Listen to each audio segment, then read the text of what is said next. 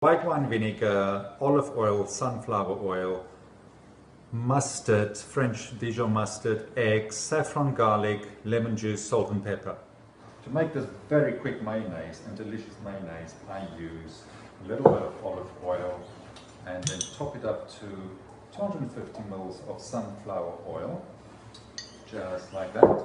I add a teaspoon of white wine vinegar, the juice of half a lemon, and the egg, a pinch of salt, pinch of black pepper, and the rind of half a lemon. Remember not to grate the white of the lemon, you only want the essence of the peel. If you want to put a garlic in there, you can just grate a tiny bit of raw garlic in there.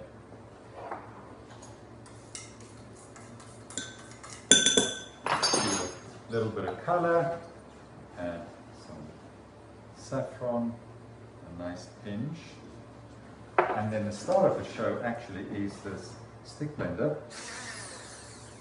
You have to remember to keep the stick blender to the bottom, like that, and you let it, as soon as you start, you just bring it up slowly.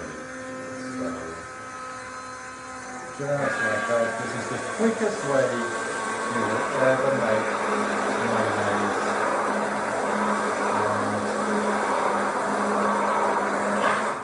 Before you can say, I don't want mayonnaise, you've made it.